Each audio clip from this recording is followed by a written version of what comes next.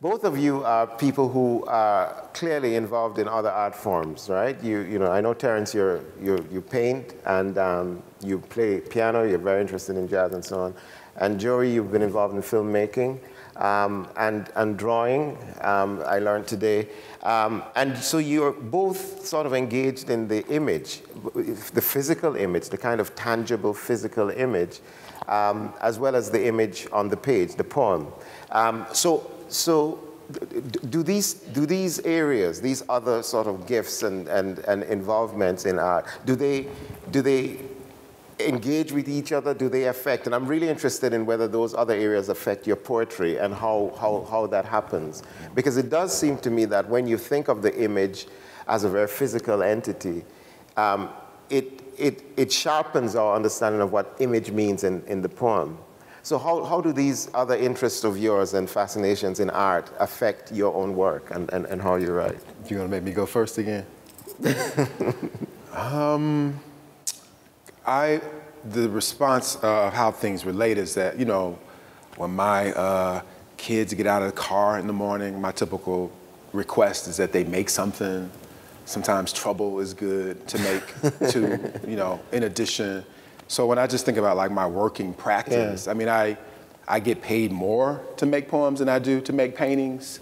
So that's why I talk mostly about poems. And that's not even a comment of which is better. It's just a comment of really I'm just content to be making something. And sometimes that's rhetoric, sometimes that's argument. So that's the sort of relationship between those things.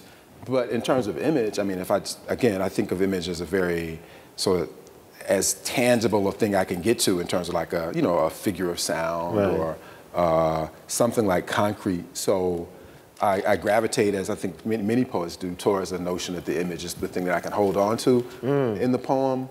So those are maybe two different answers. I mean, the first answer is that, like, I will make whatever I can. Right. And so, because, you know, like, you say the piano, and I think, yeah, I do try to play the piano, but I would never say, play for anybody. Do you know what I mean? Right. So, and that's fine, you know. Sometimes I'll try to record it, but mostly the idea of just making it is not good for the people I live with, but for me, it's like, well, you know, I'm just making something. Do you know what I mean? And so that gesture is really the gesture that I So you began by saying you tell your kids, make something today. Right. It's interesting, though.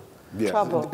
Well, trouble, I know. But do they bring stuff too? Do they sometimes bring other things than trouble? Oh, sure, yeah. But it's, I mean, I say it to my students sometimes too. It's just like the idea of like locating it in one form of expression, which would be language or music, to me is not fully a reflection of like our sort of capacity to imagine, to sort of play with Jory's last poem. Like if you sort of think of the imagination as not confined by style or even genre or category, then what you ask is like, hey, you know, it doesn't matter if you can't convert it to product, or as you know, as I say, like play the piano. It doesn't matter if you don't always record it or share it, but there's something that happens. I think about that with like a piano player like Keith Jarrett, you know, a sense of someone who's like, you know, he would be doing that if we weren't in the room, really.